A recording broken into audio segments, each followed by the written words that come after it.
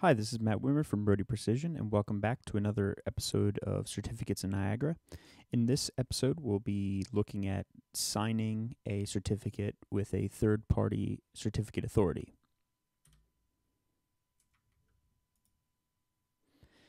And in order to do that, we have a couple requirements.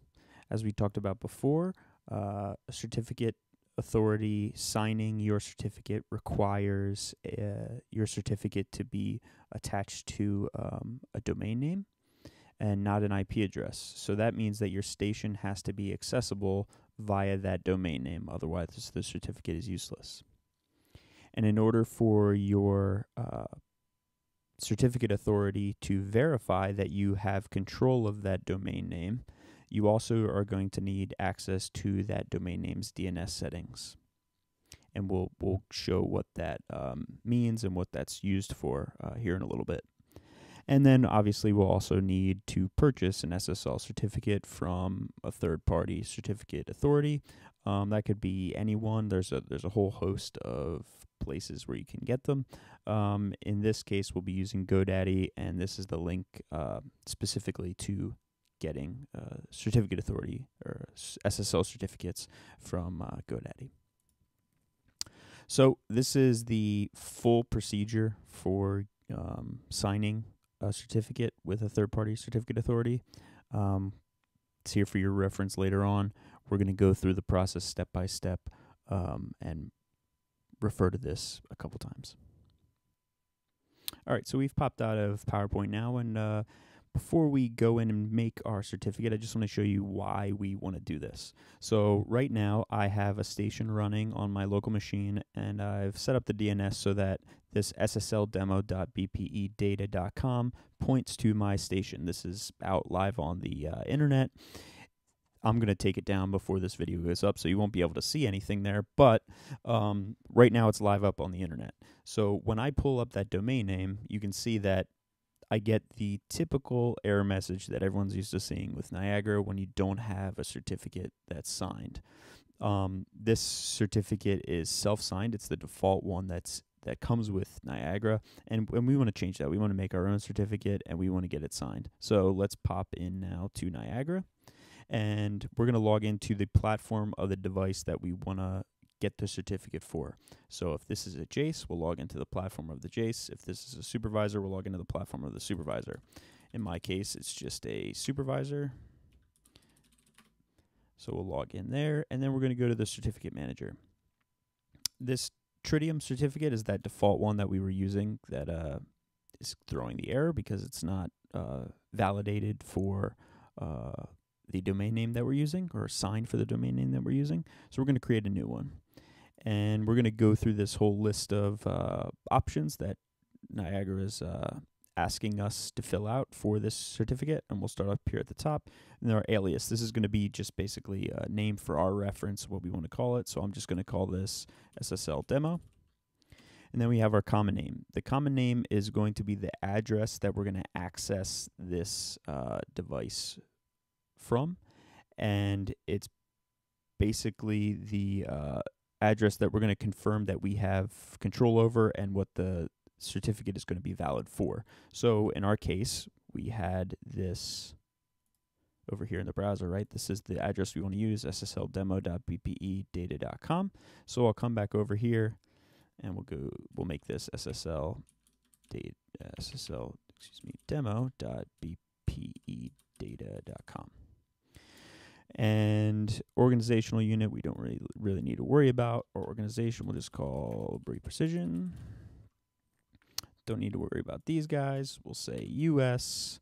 And I'm only signing this certificate for 1 year, so we can leave the not before and not after at their defaults.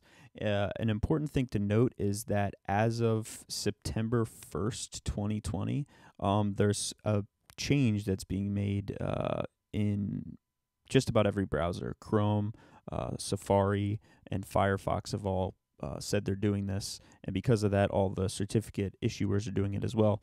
You can no longer get a certificate for any longer signed, one specific certificate signed for any longer than 1 year. So after that year's up, you have to go out and re-sign the certificate, then reissue it, and re-import it into your station. or your device that you want to use it on. So we're going to leave this at the default at 1 year, and we're going to leave the key size and the certificate usage at its defaults as well. Alternate server name, we're not going to use it, but you could if you wanted to. If you wanted to make this certificate valid for other domain names, you could put those in here. And I'm going to put in my email address. And then hit OK. And then give this a second or two to create the certificate. Because I'm doing this on my local machine, it's done pretty quickly. It might take a little bit longer if you're doing this on a Jace. So you can see now that we have this SSL demo certificate here located in our user key store. And now that that's been created, it's not signed. It's literally just a self-signed certificate. We want to get it signed by a third party now. So we're going to do a certificate request down here, and then we're going to hit OK. That's going to generate that certificate request for us, and then you can see by default it's going to throw the CSR, our certificate signing request, in the cert management folder of the install of Niagara that we're using in our user home. So because I'm using a web's version of Workbench, it's going to throw it underneath the version that I'm using, webs, and then certificate management. So we'll hit save. So that's done. So now I'm going to pop open Windows Explorer here real quick, and then we will go down to find that. Oops.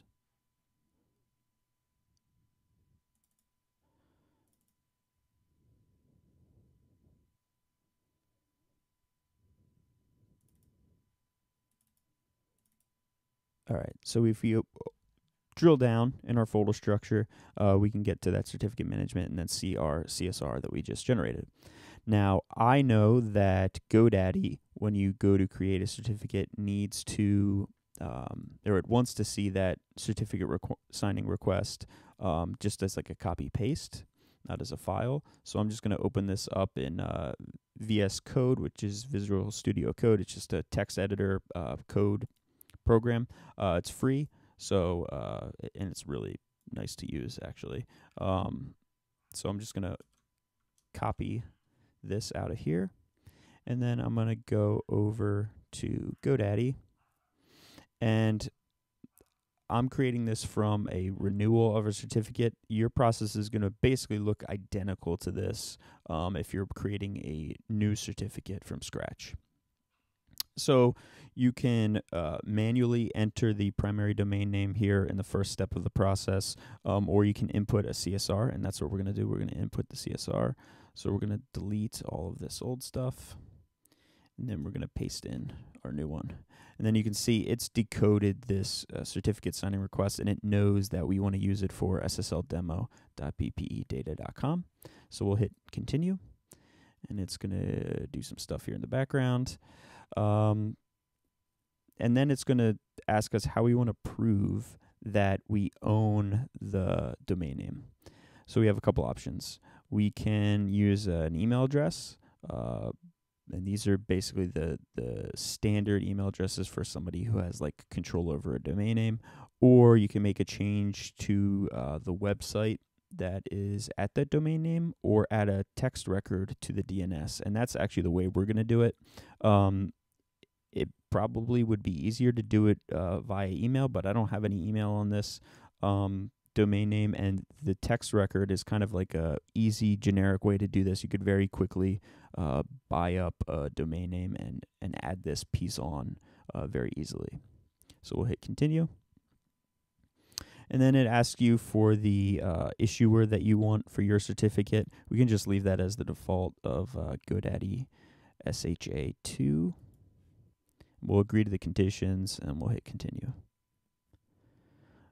All right, so now you can see we've completed everything that we need to complete here, but we're pending verification. So we need to verify that we own or we control this domain name. All right, so we've waited a little bit of time now, and at the top of the GoDaddy page, it's now telling us that we need to update our DNS in order to verify that we have control over this domain name. So in order to do that, it's telling us that we need to add a txt DNS record with this specific value to our site's DNS. So I'm going to copy that value, and then I'm going to head over to the DNS settings for that domain name. So basically what DNS is doing, very simple terms because it can do a lot more than this, but for our use case, all we're doing is we're taking our domain name, I guess we want actually this guy, SSL demo, and we're creating an A record, which basically that means that we're taking this domain name and we're going to forward any traffic that goes to it to a specific IP address. And in my case, that's the IP address of my network here. So, and that's the external IP address, I should note as well. So that's what an A record is, and that's what's happening behind the scenes that makes this ssldemo.ppedata.com work in the browser. So in order to verify that I own this domain name, we're going to create a record. And Amazon has all this other fancy stuff we don't care about. We just want to do simple routing. And we're going to define a simple record. And we're going to leave this at default, blank. And we're going to change this A record to be a text record. We'll change this because we want to set a value, and then we're going to paste in that code that they gave us, hit define, and hit create. Now, depending on the DNS provider that you use, that process might be a little bit different, but that's what you want to do is you want to make a text record for the root of the domain name that has the specific value that you were given. So we can see now that we've got this bpedata.com record that's a text record, and it has our value that we just set that GoDaddy told us to use. So now if we go back over to GoDaddy and do a check, you can see they verified our domain name, and it's going to take 5 or 10 minutes for them to create our certificate for us. So we will let them do that, and we'll be right back. All right, we gave GoDaddy some time to do its thing, and we now have an issued certificate. You can see under the status here, we have certificate issued. We have the ability to revoke the certificate if we needed to, and we can renew it down the line when we need to. The important part for us is over here on the right, download certificate. From this drop-down, it gives you a bunch of options for common web server types. We don't apply for any of those, so we're going to choose other, and then we're going to hit download zip file. Again, this process might be a little bit different if you're using someone other than GoDaddy, but it'll generally be the same. You're going to get a certificate, you're going to get a zip file with a couple things in it, and that's going to be what you need to import it into Niagara. So we get this zip file. I'm going to extract it out.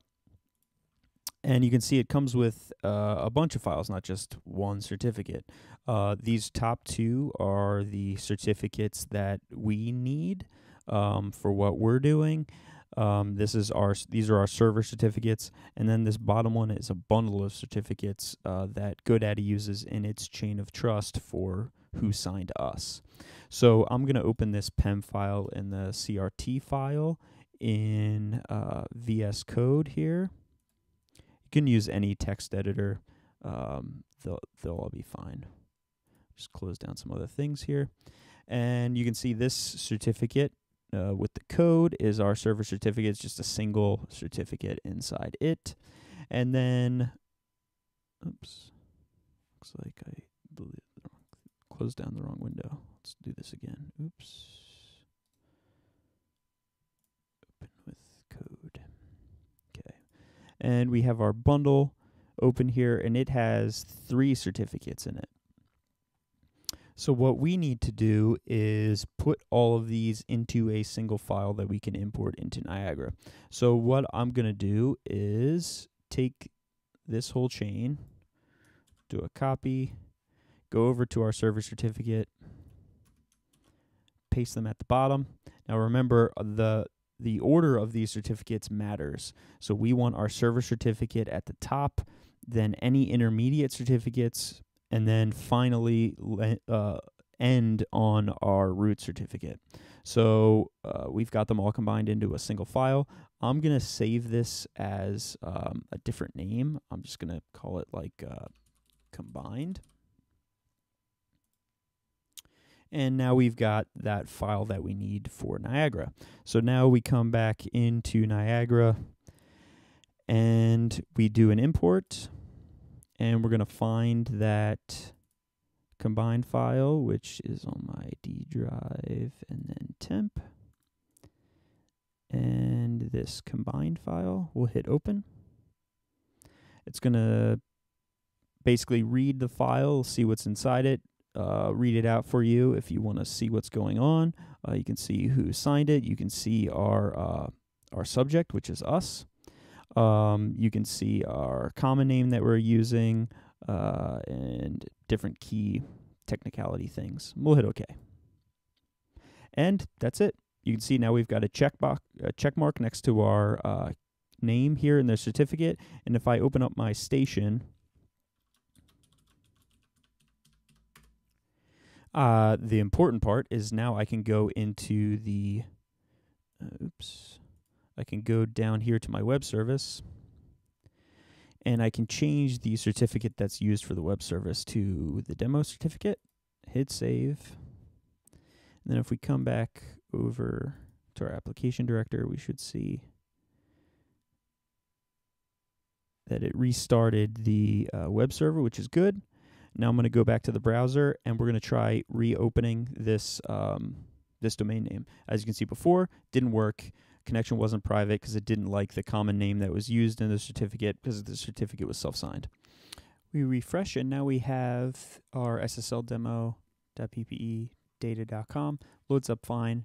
No more exception screen comes up, and you can see we've got the padlock there verifying that our certificate is good. If we click on that, open up our certificate, and we can see that we have our valid certificate, and it's issued to our domain name that we talked about, and it was issued by GoDaddy. So that is how you do a third-party signed certificate, and hope you check in again next week for our next video. Thanks.